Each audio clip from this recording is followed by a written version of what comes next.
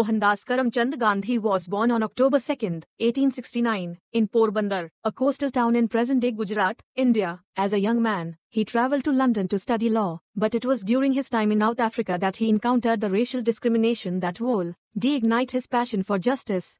Back in India, Gandhi became the guiding light of the Indian National Congress, leading the country's struggle for independence from British rule. The spinning wheel, known as the charkha, became a symbol of self-reliance and resistance. Salt March, a symbolic act of civil disobedience against the British salt tax, showed the world the power of non-violence in achieving political change. Gandhi never lost sight of his principles. His ascetic lifestyle, with its simple robes and humble possessions, embodied his commitment to simplicity and austerity. On August 5, 1947, India gained its long-awaited independence. On January 30, 1948, the rhythm of Gandhi's life abruptly ended when he was assassinated by a fanatic.